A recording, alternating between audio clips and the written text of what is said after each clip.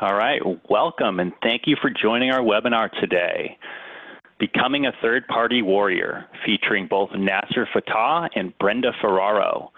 Nasser is the former Managing Director for Information Security at Mitsubishi UFJ Financial Group, and Brenda is Prevalent's very own Vice President of Third-Party Risk. My name is Peter Schumacher. I'll be serving as your webinar host for the day. I've got a couple housekeeping items to go over before we get started.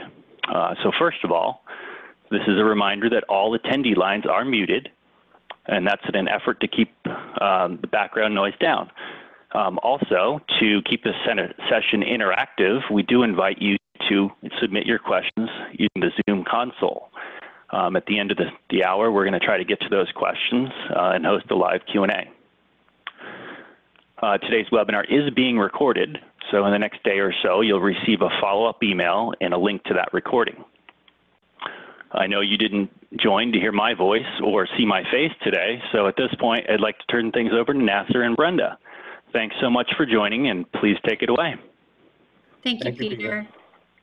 So Nasser, it's really good to be on this webinar with you. I have completely missed our time in person. We would get together annually at the Shared Assessments Conference and have opportunities to sit up late at night pondering over theories and conceptual and market leading type of situations. So this is going to be my time to talk to you in front of everyone as if we were sitting in those late hours talking about what we need to do next. So all of us have heard about the pandemic and COVID and how do the dust is settling and what do we do next? So I'm really looking forward to having this conversation with you. So thank you for joining.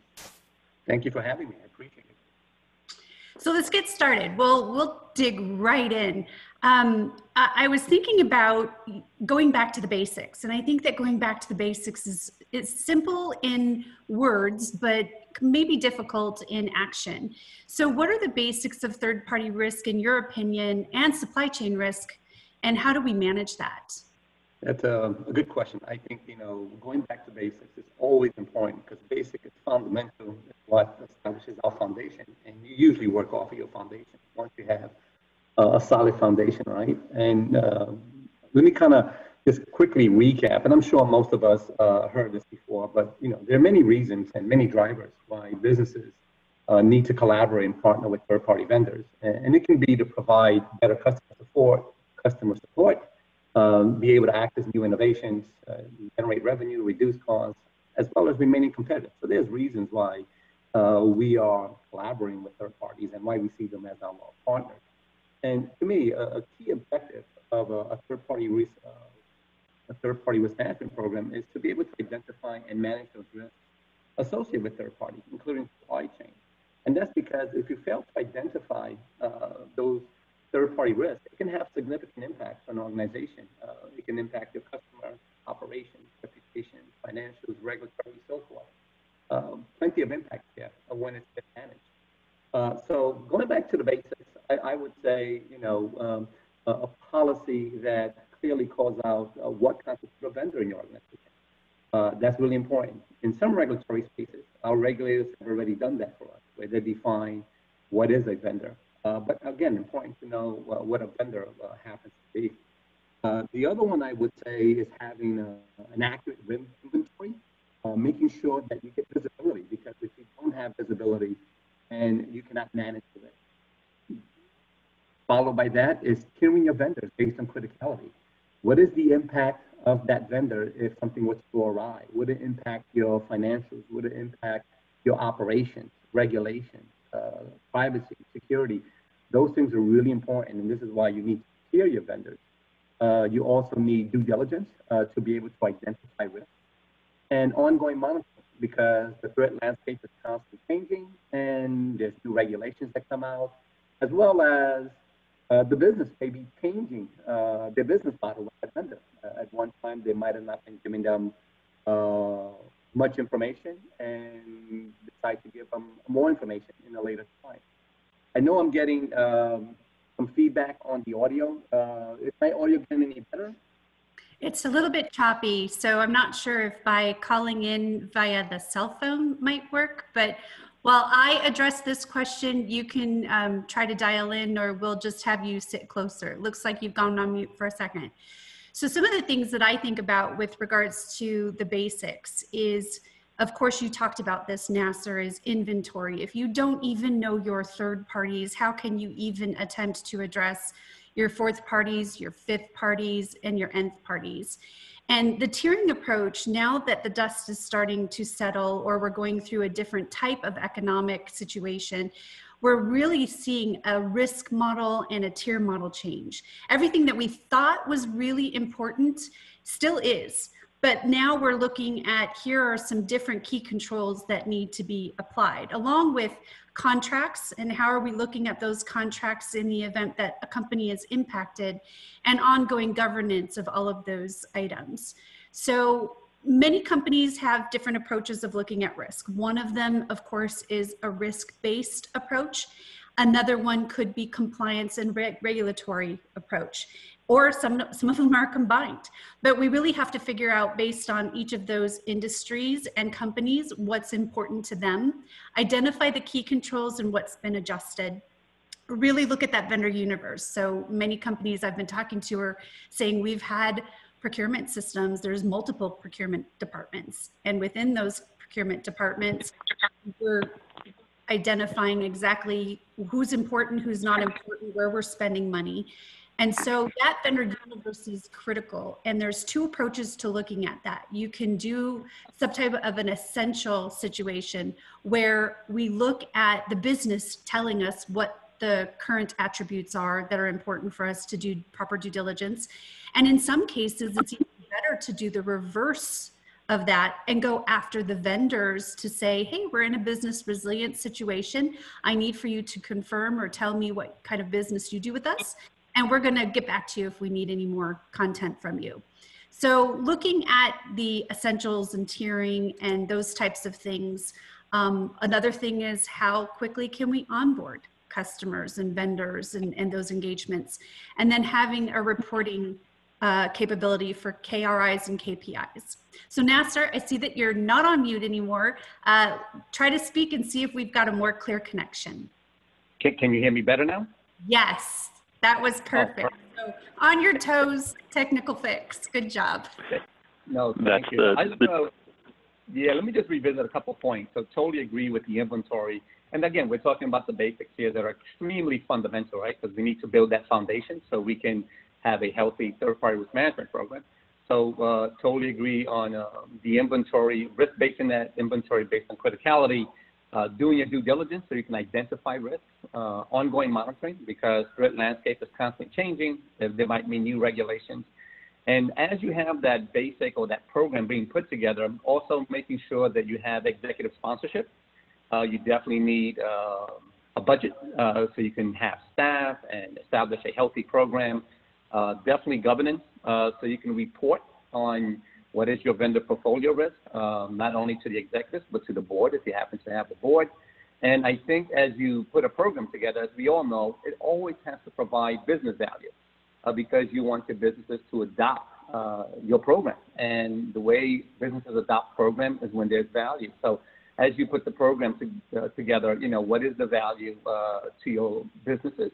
And I think Brenda hit a lot of them, including timely onboarding, because the business is often the case, time to market. I need to provide better customer service by this date. I need to generate revenue by that date. So I just wanted to echo and revisit some of the bullets you raised, Brenda. Yeah, with that being said, we've got all of these different programs that are in place and policies and procedures and steps and workflow. And there's going to be a need to either continue as is just for the time or further embellish some of the steps that we take. So have you put some thought into what those types of things might be where we can leave them as is or what we need to embellish? Yeah, here's what I would say, and I'm going to be broad about this, but we can always kind of narrow it down. I would say that as you put a program together, and we talked about some of the basics, there's always going to be opportunity to continuously drive efficiencies and maturity to the program. And that's because you always want to provide the best support to your businesses when it comes to third-party partners. So the fact that you have a program together, there's always room for improvement. And I would say when you talk about embellishing, I would look at automation as an example. You know, what is it about your program? And you really need to look at it from end to end, right? There's a lot of subject matter experts that are involved. You can have cybersecurity, privacy, business continuity, and these are critical roles to partake on onboarding a vendor. But it's important to understand what is the end-to-end process. And then what is it about those end-to-end processes that are very manual, that can be very lengthy? We know that contracting could be very lengthy. We know that due diligence could be very lengthy. You know, what is it about those that we can further streamline and still get the assurance that we're looking for when it comes to safe and soundness? So I would look at, you know, what can you automate when it comes to manual activity?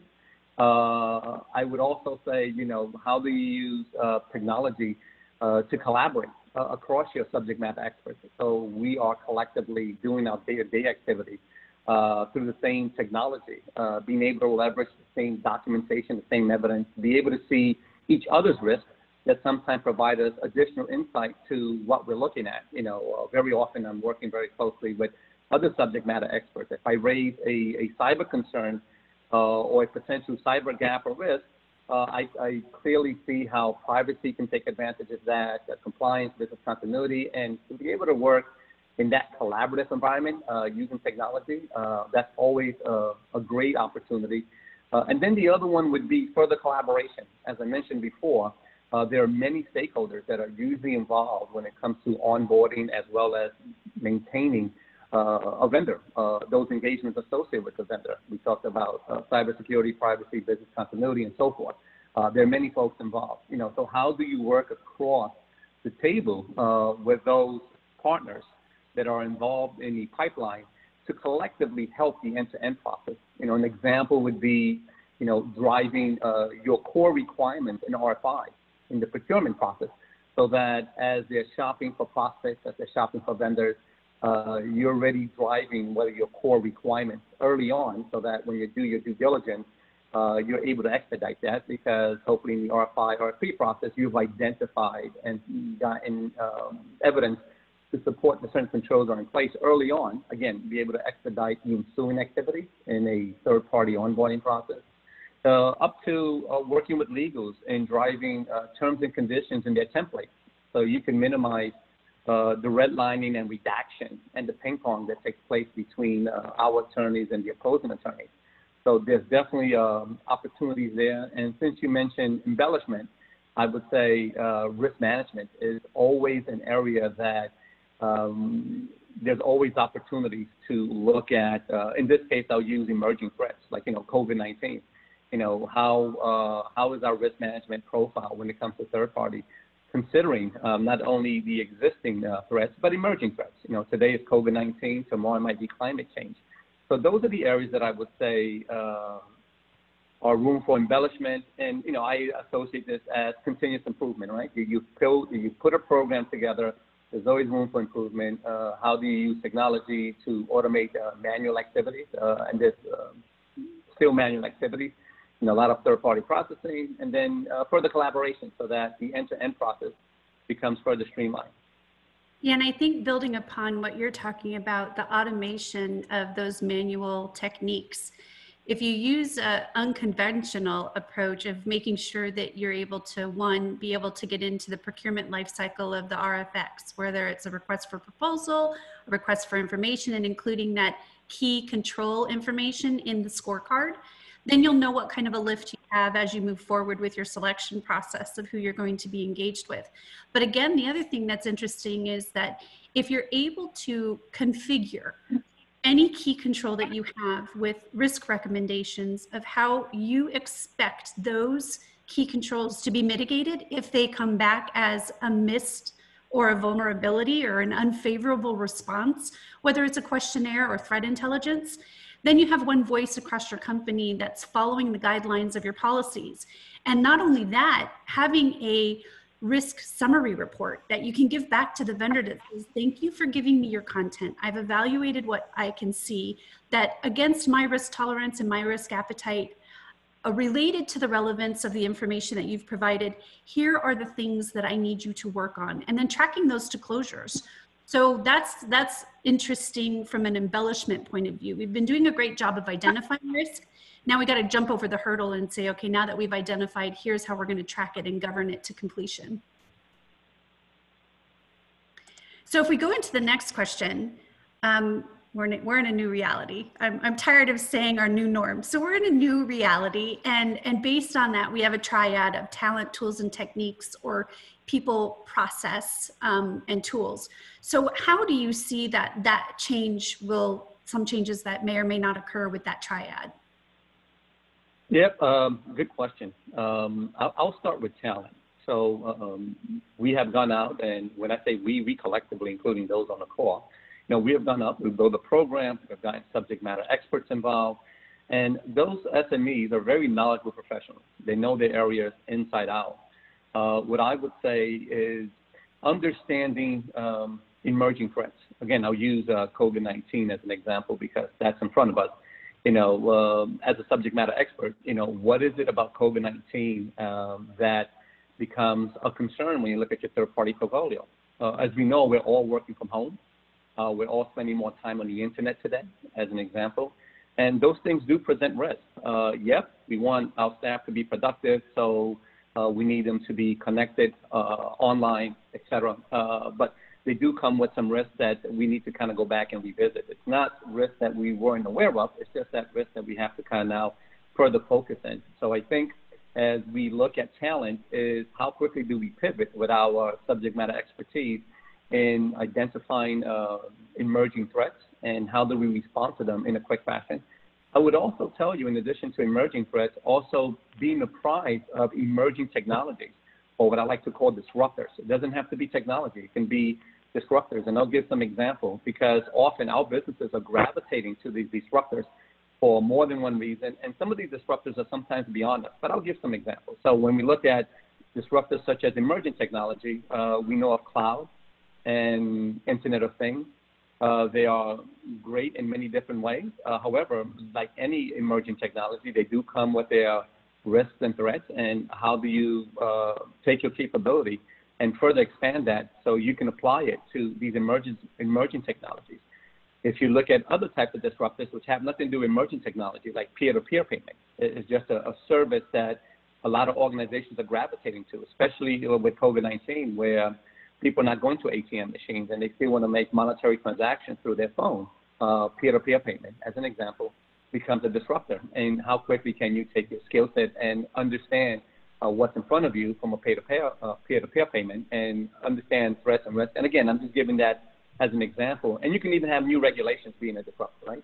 GDPR, CCPA, rightfully so, need to be in place, but there can be a disruption to your organization. And how do you take those disruptors and factor in, what else you need to expand when it comes to talent, to controls, and things of that nature. So that was on the talent piece. It's basically, hey, we are professionals. We know our subject matter area inside out.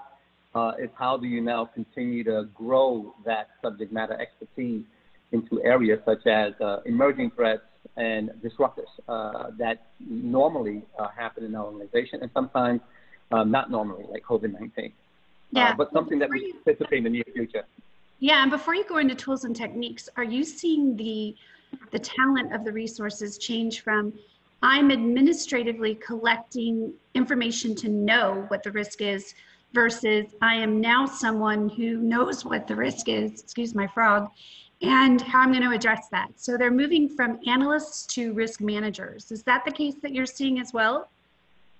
I think that is the situation we need to be in, absolutely. I think we need to be very risk-oriented and understand the risk, be able to speak to that risk in business terms, and be able to understand what are the appropriate mitigants to address the risk to a satisfactory level. So like I said, those of us who've been subject matter experts, again, using the example of cyber, privacy, compliance, continuity, we know our stuff inside out. It's how do you focus those capabilities? How do you fine tune that lens when you're looking at emerging threats and these disruptors, which some of them normally happen, like I said, like cloud, and some of them happen unexpectedly, like COVID-19.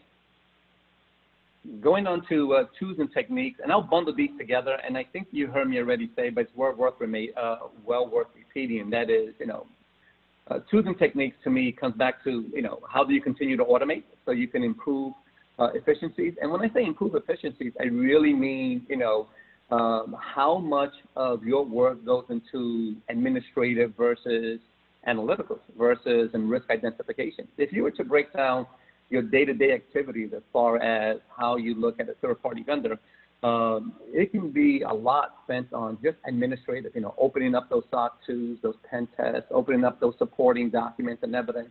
If technology can be leveraged to either provide you that information in another format, or if technology can do some of that for you, do some of the analysis for you, so you can spend more time on understanding the risk at hand and then assisting with the risk decision.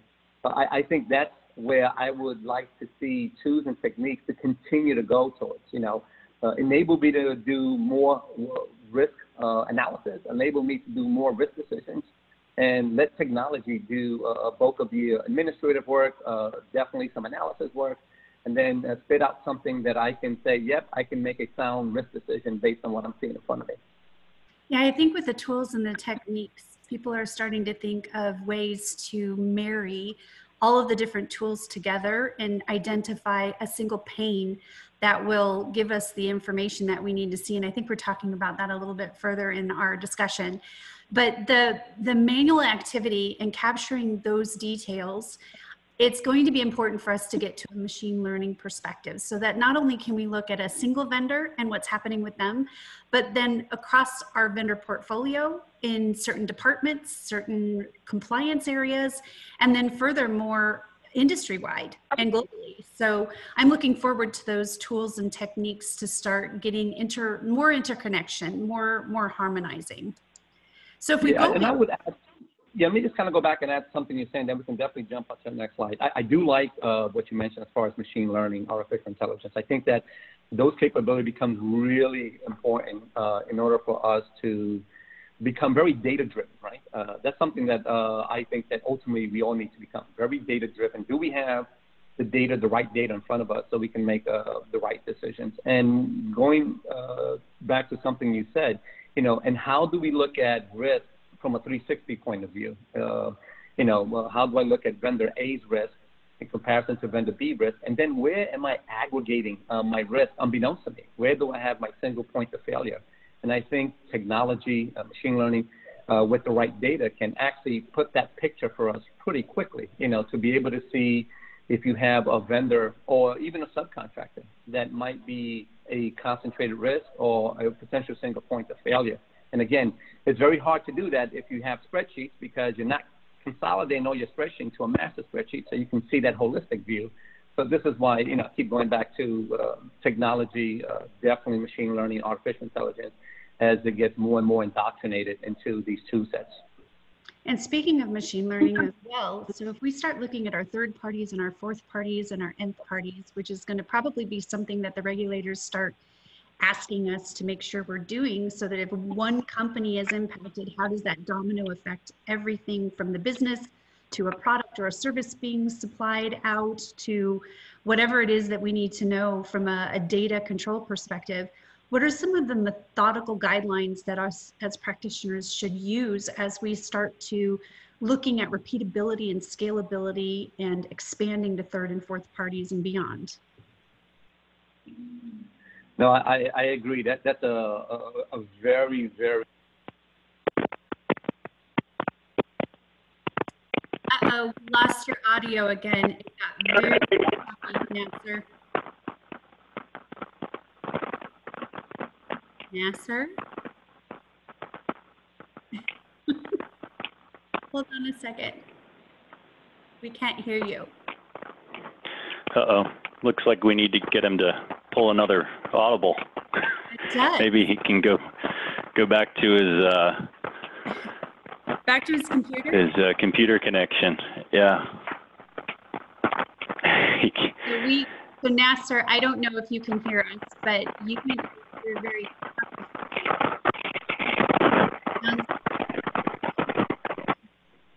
Okay, now he's gone.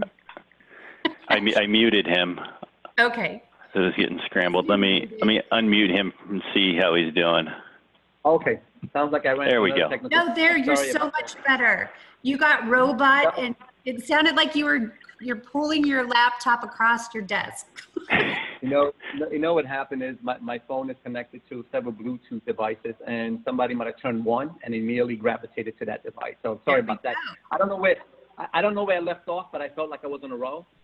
It was right at the beginning. As soon as I asked the question, just start over from scratch on this particular topic. Okay, this is the slide that we're talking about, the ensuring repeatability and scalability. Yes. Okay, thank you for that. Yes, and I know we mentioned here, if I read the question, and I apologize again for the 2 technical glitches I've already experienced. So this is, I guess, part of the new norm. And again, my apologies for that. So agree with you that repeatability, scalability, sustainability are essential to a program. If you've established an approach and a methodology, you want to make sure that those approach and methodology are repeatable, sustainable, scalable, something that would determine the survivability of your program, something that regulators zoom in very closely because they want to make sure repeatability and scalability as well as sustainability are kept at the pace that you have implemented them. And again, technology lends itself to that. As far as expanding those capabilities to your 4th party and beyond, here's what I would say. First make sure that your existing program is in place and working to your expectation, working effectively with your 3rd parties before you start to expand that to your 4th party. You really want to solidify your program. You really want to be successful. You really want to be able to mature your program where you feel very comfortable what you're doing with your 3rd parties so that you can go ahead and start to extend your program to 4th parties. Once your program is in place and you're comfortable and you're ready to bring in your 4th parties, I would say start with your critical vendors. Which of your critical vendors have 4th parties that you need to know? And because you've already established an inventory, again, part of having basics in your program, you can then add your 4th party vendors that pertain to your critical vendors into your inventory, as well as the metadata that will help you make risk decisions. Which of your third parties, or in this case, your 4th party, are having access to data, your data in particular. What geolocation are they in, because there's some cross-border rules that you may have to take into consideration, et cetera, et cetera. So that becomes really important, leveraging your existing inventory. So now you can also capture your 4th party. As far as identifying whom are your 4th parties, I would say that can be a multitude of sources, and you should have a multiple of sources because not one source will give you accurate and ongoing 4th party information. I would say if you collect SOC 2 reports as an example, in SOC 2 reports you would have 4th parties enumerated in those. I happen to like to include in our contract when we're doing business with a 3rd party a clause that clearly calls out no subcontractors. And it's not because I'm against subcontractors, it's because that clause enables me to now have a healthy dialogue with a 3rd party when they say, no, I do have subcontractors. And now is an opportunity to capture those subcontractors. What is those subcontractors are doing with my data? How do they play a part with products and services? Are they interacting with my customers, et cetera? So again, I do have that clause in the contract, not because I am unfavorable with subcontractors. It's kind of a gotcha for me when legal comes back and goes, yep, the 3rd party we're about to do business with do have subcontractors. It's an opportunity, the trigger point. Also make sure that, if you are going to have subcontractors, which you will, that whatever contractual terms and conditions you have applied to your 3rd party, and those can be a slew of terms and conditions from privacy to cyber to business continuity, that those terms and conditions are also applicable to their 4th party. So it's something that you have to make sure contractually speaking is in place.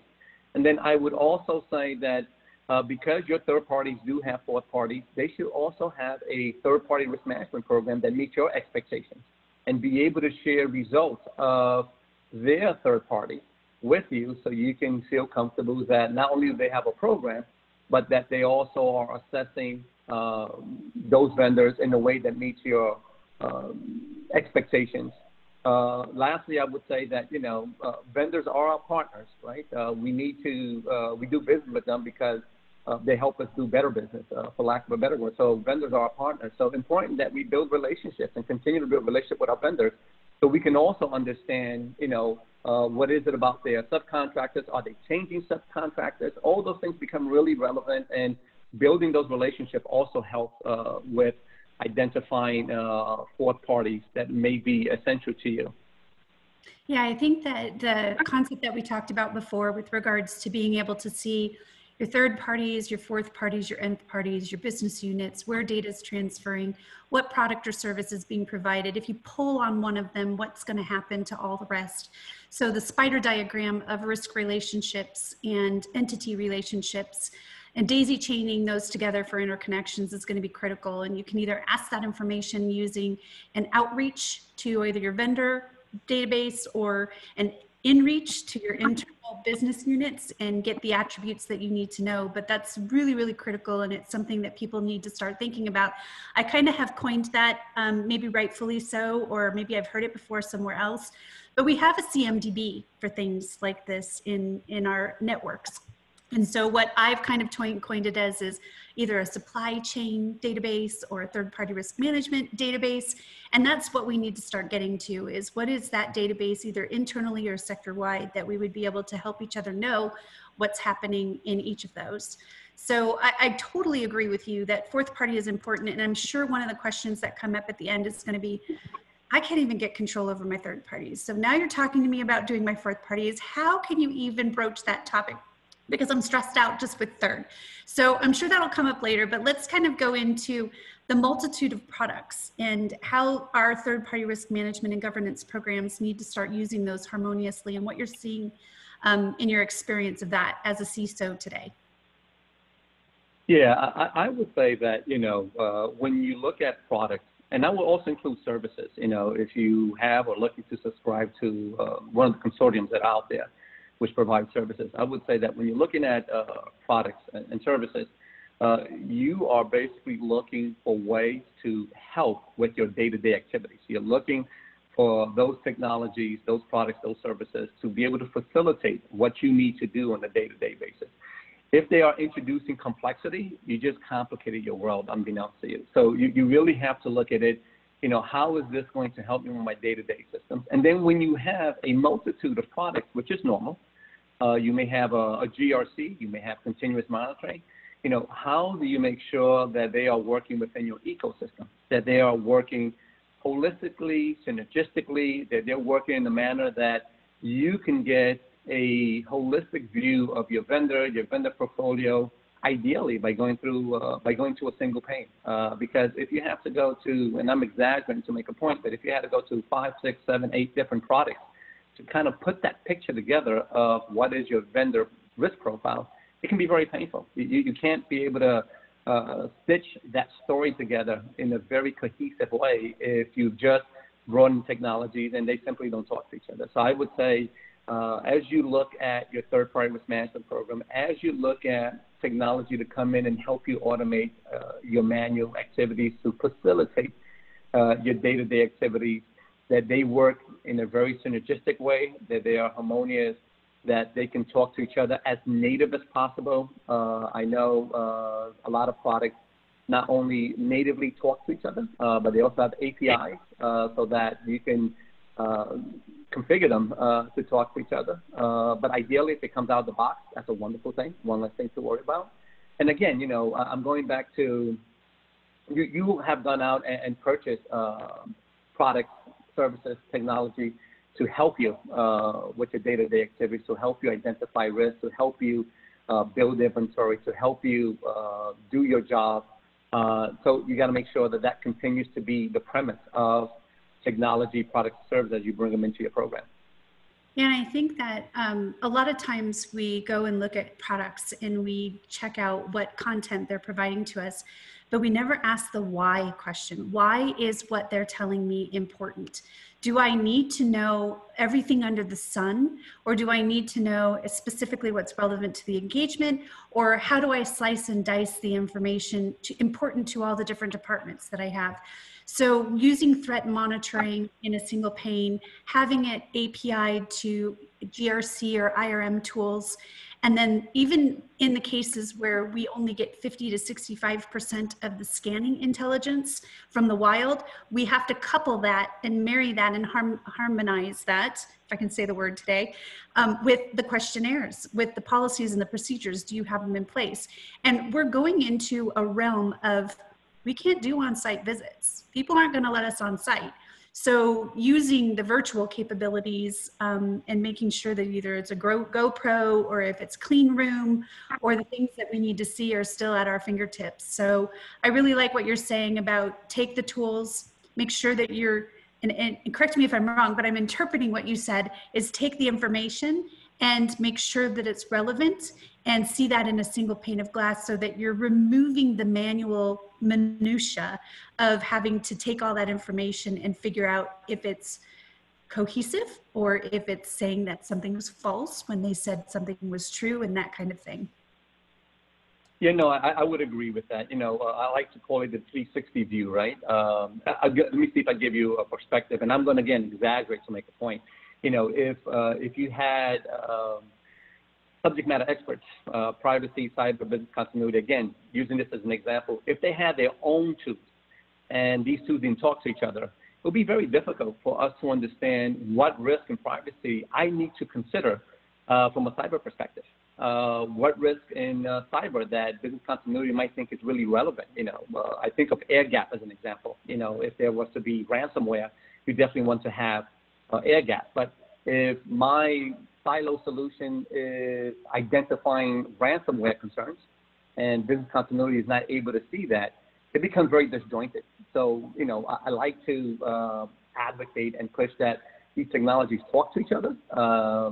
If you can do it through all one technology, that'll be great because in the end, if these can become collaborative tools, that's what I like to call them. If they can become a collaborative tool so I can collaborate with all my risk partners and share not only evidence and documents that I have, but also see what they're coming up with because risks tend to interconnect with each other. You know, a risk in one area can likely impact another area. So those things become really essential. So kind of just underscoring that comment you last made, Brenda.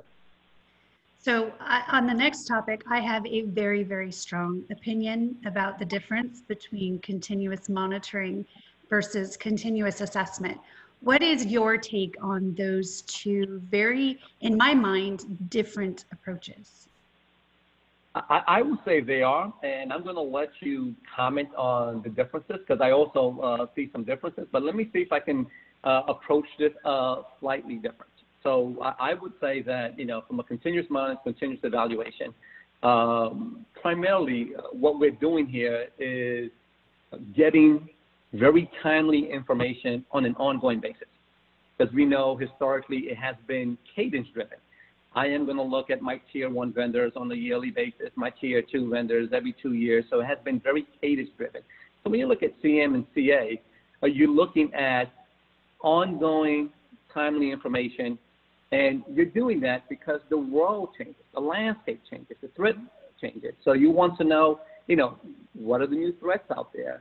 Are there new vulnerabilities? And we know there are new vulnerabilities, not to pick on Microsoft, but they push out patches every month. And it's good that they do because they're addressing the bugs in the products. But the point I'm trying to say is that there's always new vulnerabilities. And if you are not subscribing to these types of solutions, it's very hard to tell what visibility you're getting there. Because if you're only getting the evidence and material once a year, and that's the extent of it, there's a lot of things that might be missing that doesn't give you a complete risk profile of that vendor.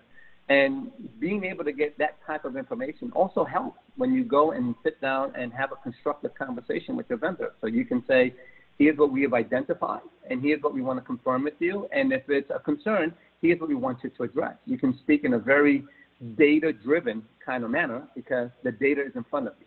Yes, it's important that you understand, you know, how these tools are producing that data, how they're validating that data, because you definitely want to be able to have a dialogue with your vendor where it is productive. You don't want anyone to go on a wild goose chase, and in the end, it turns out to be a false positive. So it's important that as you look at these types of tools or any of the tools, that it is producing a level of assurance that meets your expectations.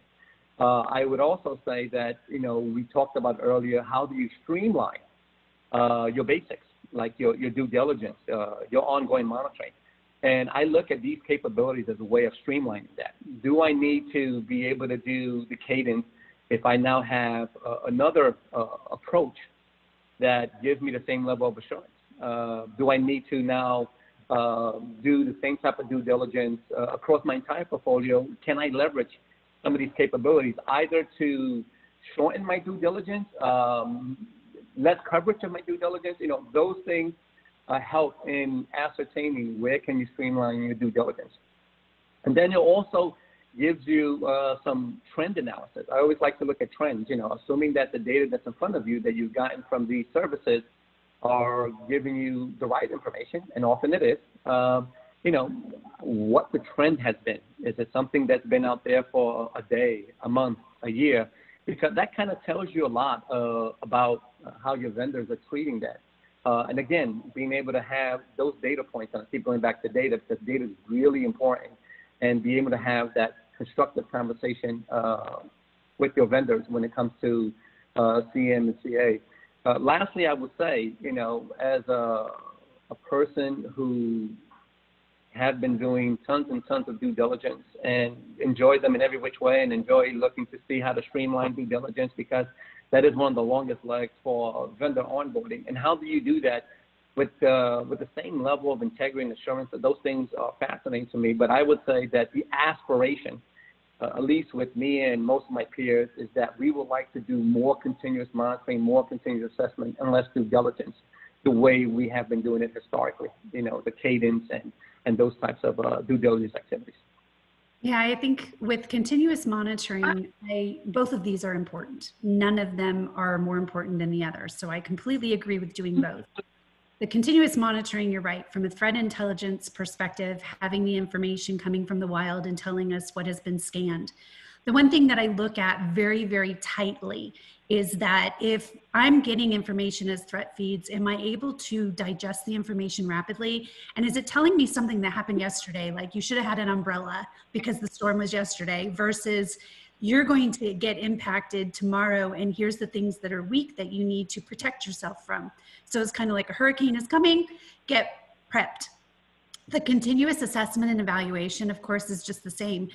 The one and done type of questionnaires and finding out evidence and content is getting to the point where, okay, we have quickly identified inherent risk, and now we have morphed rapidly into residual risk. And based on that residual risk, we are tracking those to completion. So people are going to finish closing mitigation plans, and landscape's going to change.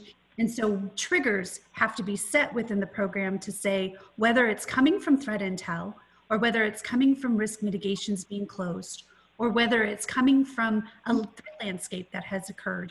Those triggers are going to make it so that you need to continuously look at that vendor. You have an engagement with them. You don't just say, hey, I'm going to work with you, and then leave them in the cold from a maturity perspective on their security controls, because things are changing all the time. So I really like the continuous assessment approach, using monitoring and evaluation and whatever triggers we can set.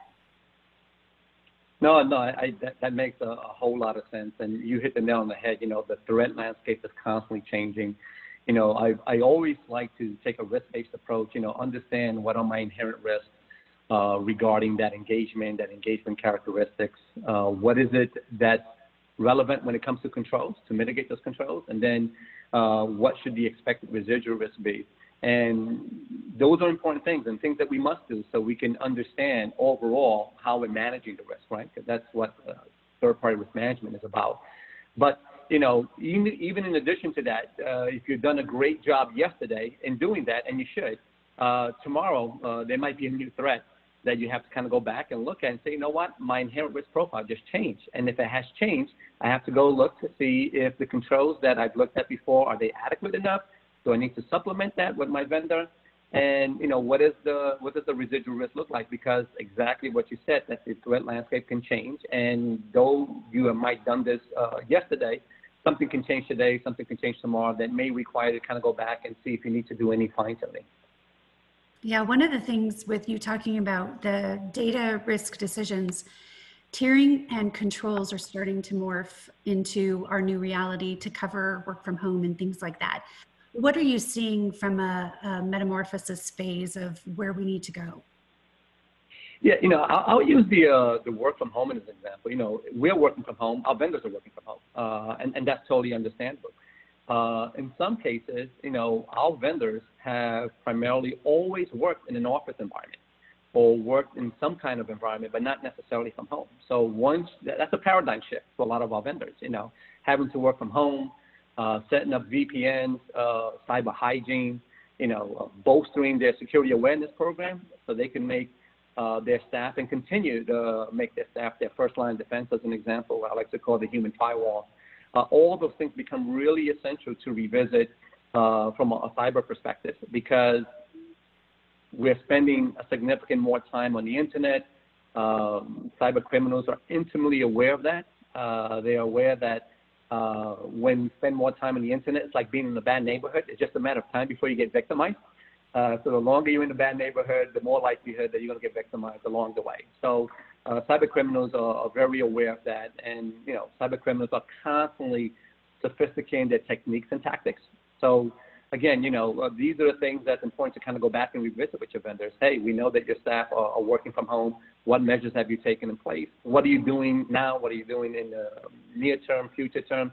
Because until we see a change in the landscape, working from home may be here longer than not, as an example. And I'm just using working from home as an example of COVID-19, right? I mean, the other one, if you're looking at third party, would be, understanding their financial situation. And it sounds interesting because somebody would say, hey, Nasser, you are a cyber person and risk person, what is it about finance? I would say that, if vendors are being impacted because of financial constraints, everything else gets impacted by it. It's a trickle-down effect, right? So if they are financially in strife, I'm expecting their cyber program to start becoming weak, business continuity becomes weak, because that's what's expected. Hence, again, going back to working very closely with your vendors for their success, because their success is our success, and building those relationships. And then, again, having these capabilities that you, Brenda, have been raising and I've been discussing as far as the continuous monitoring and continuous evaluation, so that we continue to get that visibility and then know how to make risk-based decisions based on that visibility, and more important, be able to have these constructive dialogue with our vendors versus, not having that data. Yeah, so a very quick time check. I think we have 2 more topics to go over. And so what are the pressing cybersecurity action items that we should be using to invoke preparedness? Yeah, I would say, I want to go back to fundamentals. So when we look at, and this will be a cybersecurity program, this can also be a third-party risk management program. These programs have a level of how do you best prepare, right? And I would say inventory, like when I look at cyber, hey, do I have a clear inventory of my IT assets? Do I know where these IT assets live? What's the landscape like for these IT assets?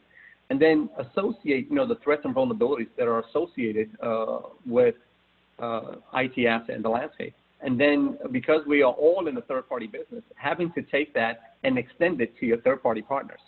The fact that I have a data center and I have all these controls around my data centers, I now also have to see how does my vendors have controls around their data centers, or if they're in the cloud, like we're in the cloud, how they are protecting those digital or those virtual assets in those environments. So being prepared in that fashion is, again, understanding your IT assets, including inventory, the landscape, associated threats and vulnerabilities. The other thing that I would also say in being prepared is, and I mentioned this earlier, what is it about your business when it comes to disruptive technology, and how do we stay in front of that so that when they're ready to embark, when they're ready to do that time to market, they definitely want to move quickly, and you don't want to be roadblocking them, right? So if they're going to the cloud, how are you locked in step with them from the very beginning? You don't want to be notified on the nth day when they say, hey, tomorrow we're going to be in the cloud and we need you to do an assessment. You're kind of at a disadvantage at that point in time. I would say, how do you lock and step with them in the beginning of that journey so that you can help them with these disruptive technology. I talked about emerging, such as cloud. I talked about business disruption. I mentioned peer-to-peer, and even regulatory, right?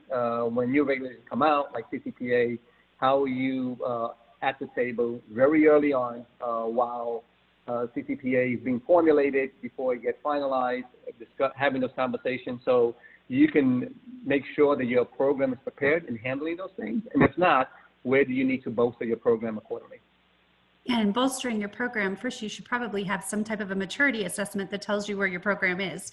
So there are many companies that do that. Prevalent is one of them. And we actually do that for free right now. So find out how to get a maturity assessment so that you can know where to start. So let's talk about key takeaways in the next maybe like 2 minutes very quickly. What are your key takeaways from our discussion topics today? Yeah, I would say I have 3 of them. I would say I'll go back to the basics, inventory. 2, technology, automation. Look at your processes, how manually intensive it is. Are you still doing a lot of sneaker netting through emails to get vendor documentation and things of that nature? Are you still on spreadsheets? So look at technology. So, and the 3rd one I would say is make sure that your program is resilient and agile. I like to use the word agile in this particular case when it comes to emerging threats. We're now experiencing COVID-19. A lot of the experts are saying that, yep, there will be another pandemic in the near future. Unrelated experts, but experts in another area would say, yep, climate change will be significant. And I'm not saying that will be the case. All I'm just trying to say is that in your risk management program, you need to make sure that it is agile and open and broad enough to understand that these risks, when they do materialize, have impact, and how quickly can you pivot so you can keep your business running when these things materialize. And my 3 would be know your third-party universe. Start with that. Ask your vendors. Don't feel afraid of doing that. Ask them what they're doing for you from a business resilience perspective, and then do proper due diligence based on their information if you can't get the intelligence from your business units. It's the perfect time to start automating your workflow. Use a platform that gives you that 360 view that Nasser calls it. Using threat intelligence, using questionnaires, having documents and artifacts. And then finally get a configurable risk capability so that you have risk recommendations readily available to tell your vendors instantaneously once you know their security posture, what you need them to fix and how and in what timeline. And then continuously monitor and assess those so that you're not doing point in time and whatever you evaluated yesterday is not going to be what you want for today. So keep up with that. But Nasser, I really appreciate you having the time and talking with us, and I hope we can do this again. I believe, Peter, we have a polling question, and then if we have any time for questions, we can move into that. Yeah. Thanks for the opportunity. And sorry for the technical glitches. You know what? You are resilient. You perfected those technical issues as they were thrown at you, so no problem. You showed us how to just like lead charge and get it done. That's right, yeah. Yeah, nobody heard my joke. I said you pulled an audible quite well, so thanks for doing that. Yes, we do have one polling question. I have a couple questions that have come in via the Q&A section in Zoom, so let me launch this poll. We'll have that up in front of everybody, so please just take a minute to answer that question, and then I'll get straight to the Q&A. It sounds like you two have a lot of good conversation here. You could talk for hours, I'm sure, but we'll get right to these last 2 questions, and then we'll let everybody be on with their day. So first question is, any suggestions for classifying third parties by risk level and adjusting control requirements? So for example, vendors handling smaller quantities of data may not agree to the expense of annual SOC 2 Type 2 audits.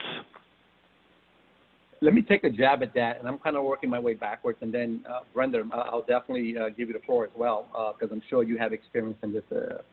So I will kind of work my way backwards. So I would say, every vendor, and I like to break it down by engagement, because a vendor can have multiple engagements, and those engagements may have different risk profiles. So I would say that every engagement has a level of characteristics. They may not they may, in this case, may be sharing PII. They may be sharing a voluminous amount of PII. They may be heavily regulated because of the data that's involved. So in cases like that, it's very, very important to understand, based on engagement characteristics, but this is not unique to an engagement that has PII, but all engagements have a risk profile, knowing what those risks are, understanding what controls are relevant to mitigate those risks, and then being able to collect evidence accordingly to your satisfaction that those controls are in place by design and working effectively. So now to answer your question. So when I look at that SOC 2 Type 2, I totally agree. I think that some vendors are small and cannot afford a SOC 2 Type 2. So I do not mandate that. What I would say is, hey, knowing the risk characteristics of this engagement, understanding the types of controls that I'm going to look for as mitigants, do you have these controls in place in the event you don't have a SOC 2? What other ways can you provide me a level of assurance, some level of evidence that these controls are in place and meeting your expectations? Sometimes I've had cases where they're shared their audit reports, which is a company that has an independent audit team. Sometimes we have come in and actually done on-site or remotely connected through WebEx so we can understand the type of evidence they're providing us. So I would say, the core of this is, do you understand the engagement characteristics, the associated risk and threats to those engagements, the controls that are really relevant as mitigants, and then being able to ask them evidence of those controls. And again, if it's a small shop, I can totally empathize as to why a SOC 2 or any type of SOC report can be very cost prohibitive for them. Yeah, I would add on to that. My 3 things are, number 1, have an information classification model. Know what content, if it's data, if it's sensitive information, if it's geopolitical, what are those things that make them a higher tiered engagement? And then apply relevant assessments. So only ask what's important to the engagement. Don't ask them everything under the sun. We've got questionnaires that are hundreds and hundreds of questions, or threat intel that's throwing everything under the sun. How do you know what is important from a threat monitoring perspective versus everything that the company has available to them? So really honing in on the due diligence part. And then finally, having the risks that are identified as your key controls. Those are the things you want to focus on. It doesn't mean that everything else that you find out that may not be at par security posture isn't important, but the things that are critical, that are must-haves for you to be working with them, those are the ones you want to focus on first, and then you can bubble up the other ones after those are resolved. All good points. I always tell people that when it comes to controls, if you are asking for apples, make sure that you don't inadvertently ask for oranges, right? You got to know what you're asking for so that you can be very precise when it comes to controls. Agreed. Thank you. Looks like time for one final question. I was just typing a response to someone who said that they couldn't see the poll. So sometimes we've seen in Zoom that the poll, depending on the platform that you're using, doesn't show up. I'll just read the question, and if it's something that you're interested in, just go ahead and ping me. You can ping me at info@prevalent.net and I'll get that. But the question was, are you looking to augment or establish a third-party risk program this year? So, based on the robust conversation today, would you like to be engaged with Prevalent to try to see how we can take a look at your program and see if there's any room for us to help? So next question in the Q&A section is, next and final question is, what's the suggestion on risks associated with a third-party onwards? Oops, sorry, I'm reading the wrong one, and I didn't understand that question, so I skipped it. Next one. What are the best ways to evaluate the financial risk of a non-public vendor, particularly when they're not willing to share their financial details? Hopefully that one made sense. Yeah, I'll take a jab at this. Private companies do not have publicly available financial reports like public companies do, right? Like 10K reports and the year reports. Those things are not publicly available. They're not obligated either by law to produce those. Private companies don't by law have to share such information. In situations like that, we always rely on relationships. Relationships between the business who are doing business with that vendor. How do I work with the business representative to get financial statements from an entity that normally does not share financial statements, building relationship with the vendor itself. And I mentioned that earlier, the importance that we build relationship with vendors because they are our partners. But, to make a long story short, is leveraging relationships that are in place to get financial report from private companies. And I would add to that, if the relationship is being built and in lieu of getting that content, you can use business intelligence, because there's a bunch of other things that we can look at from a business perspective while that financial information is either being opposed or being agreed to share. Peter? Excellent. Thank you. Looks like we're at the top of the hour, so we're going to wrap this up. Thanks so much, Nasser. Thank you, Brenda. Appreciate your time. Thanks to everyone who joined, and we're looking forward to seeing you on the next webinar. Have a good afternoon, evening, morning, whatever it is. Thank you. Thank you both. Have a good day. Thank Bye. you.